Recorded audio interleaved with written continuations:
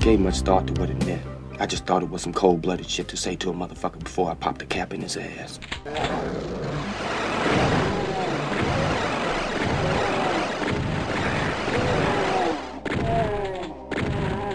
For those who think the first 3 episodes of Doom were too easy, here's Thy Flesh Consumed, which jumps between fair challenge and occasional fun to completely unnecessary cruelty. Remember that no-saving pistol start rule? That's out. That's gone forever from now on. I might have been able to do Doom 2 with it, not Thy Flesh Consumed. Hell Beneath, well, this is American McGee's contribution to ruining everybody's day. I've talked about this one before. Hey look guys, I beat it. I didn't even die once. I won't talk too much more about it. Let me just say that this shit here with the fake walls and shotgunners and enemies behind it where they teleport in after they see you and then...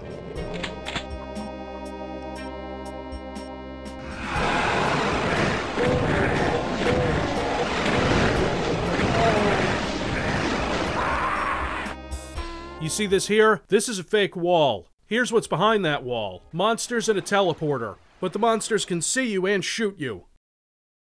The fuck was American McGee thinking? There's a way to do this trap that isn't so shitty and dickish, and I gotta jump over to Doom 2 to give you an example because that's what springs to mind. In Suburbs, you have this huge battle, right, and the enemies all teleport in. But they're not behind an invisible wall. They can't even see you. The sound is what alerts the monsters. They can't attack you until you go here, and then a door opens that lets them go through the teleporter. You probably alerted him 10 seconds into the level when you shot at this archvile. I'm sorry if I'm spoiling the magic for you kids, but that's how it was done. See also that shit from Military Base. John, you know.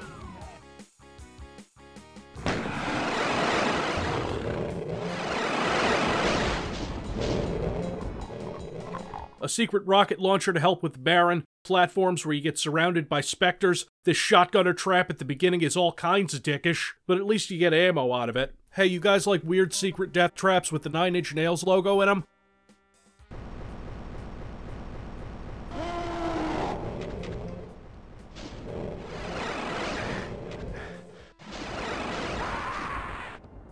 This level is evil and I hate it. Let's move on to Perfect Hatred. Oh, Perfect Hatred. John Romero's speed map that made it into Thy Flesh Consumed. Supposedly he made the map in 6 hours. Probably when he was busy not working on Quake. Narrow ledges above ever-present damaging floors. The fact that the only way up from that is walking up a damaging stairway into a room full of imps. And there's one rad suit down there and a supercharge and oh, God, this. You go in here and you have to drop down, but this line here inexplicably opens this door over here, the only way out of this pit. But not this switch. This switch raises the floor up so you can get to that cool plasma gun over there. You want that. Everybody wants that. Just get through these 2 barons. It'll be great. It'll be fine. You'll love it.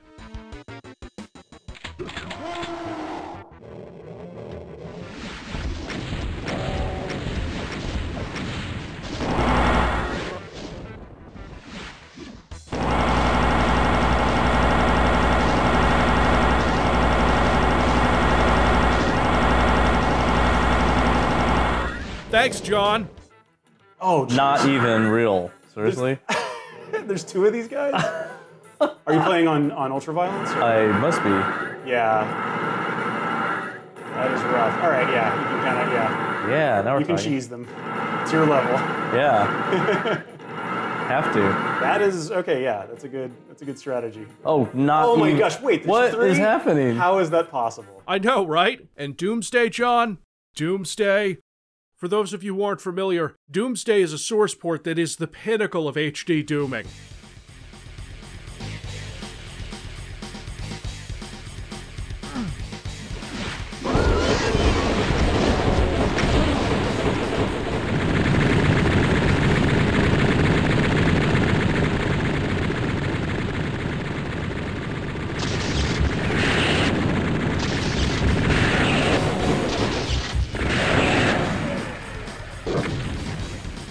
Who am I to talk? I forgot to turn off dynamic lighting. And when you're done with that, you get that key, you open that platform and there's more barons, you clear them, and then cacodemons, and the specters. Get used to using that plasma gun. There's no other way to effectively get through this nightmare.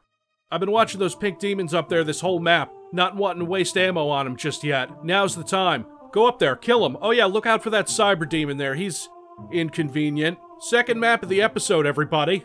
Plasma gun him. But oh wait, you walk forward and this door opens to reveal 8,000 cacodemons. This is John Romero being an asshole and here's why.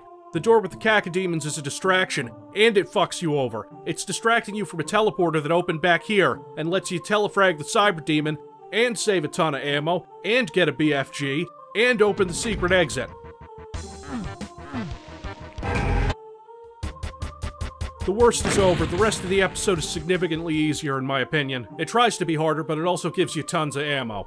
Fear, the secret level, not too bad. The symmetrical layout is lame. It looks more like an episode 1 map than something in hell, whatever. Honestly, nothing else in the episode is as hard as the first 2 levels, not even the secret level. Sever the Wicked starts off ball busting.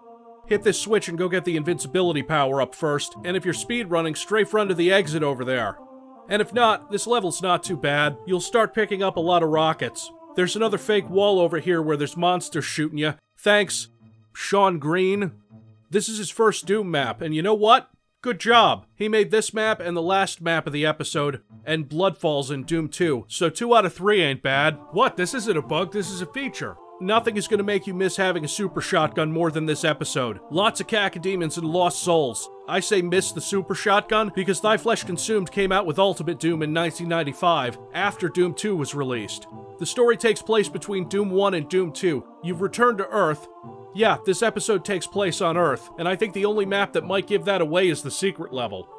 Next up, Unruly Evil, the worst map in Thy Flesh Consumed. Nah, it is. It's not hard. In fact, it's probably the easiest one. It's also made by American McGee. It's really, really brown, full of misaligned textures that aren't secrets, an invincibility power-up and a soul sphere that you don't really need.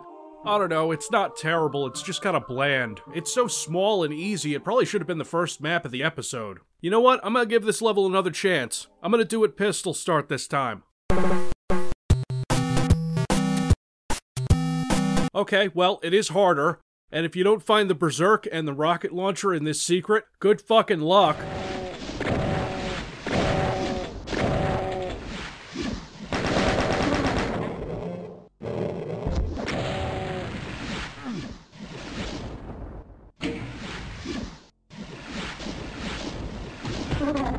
It is harder, but it's not as hard as Hell Beneath. The next map is They Will Repent, designed by Tim Willits and his sister Teresa Chazar.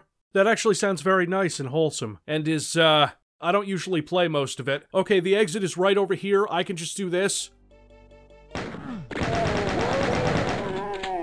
I don't even need the BFG over there. Next up, a Romero map he actually spent time on, Against Thee Wickedly. I don't want to say it's the best map of Thy Flesh Consumed, lest I be criticized for sucking John Romero's dick. When we eventually get to the Daikatana episode, and the Doom 2 episode, and the Quake episode, that's gonna happen a lot less, if at all.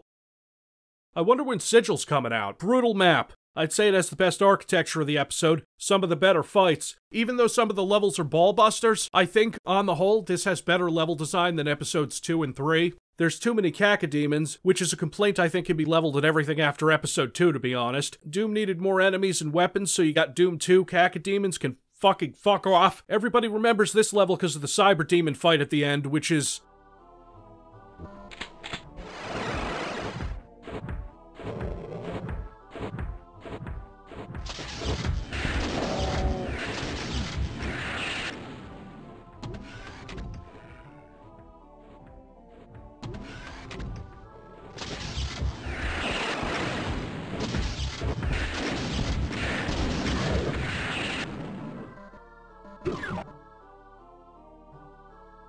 I can do better.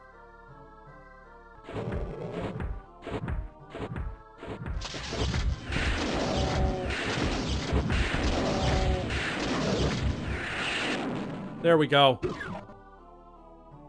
I like the next level better, and Hell Followed. Designed by the late John Anderson, also known as Dr. Sleep, who also worked on the master levels, Blood when it was a Q Studios game, Unreal, Kingpin, even some of the levels in Daikatana that aren't dog shit. Locks you in a tiny room with a cyber demon and gives you invincibility? Good man, kind man, absolute lad. This level's even fun enough for me to ignore him not marking his locked doors. Still, good map, smart to keep this guy around. And finally, Unto the Cruel. Not a bad way to finish out the episode. There sure are a lot of hit scanners in this room.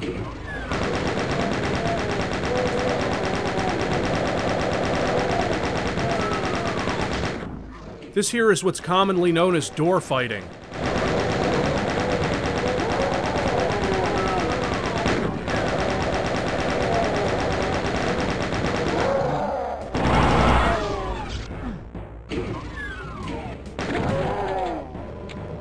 Here's the thing.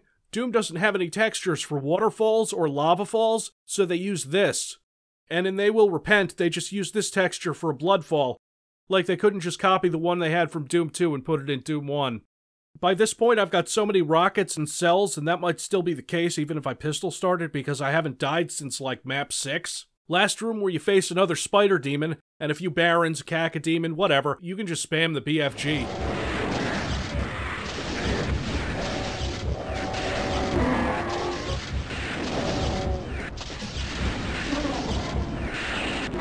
Leave the map with 200 health and armor, your pet bunny avenged. But now you see spread before you more potential pain and gibbitude. Gibbitude, the most 90s FPS word to ever 90s in an FPS, as a nation of demons run amok among our cities.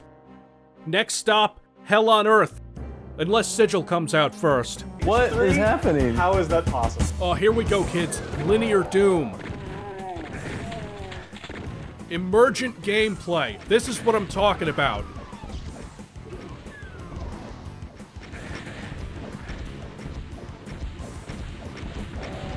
Nah, fuck this.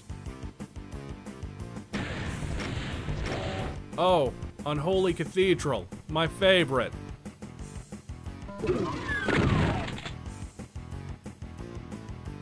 "10 out of 10 remake. This is a better April Fool's joke than the one I came up with.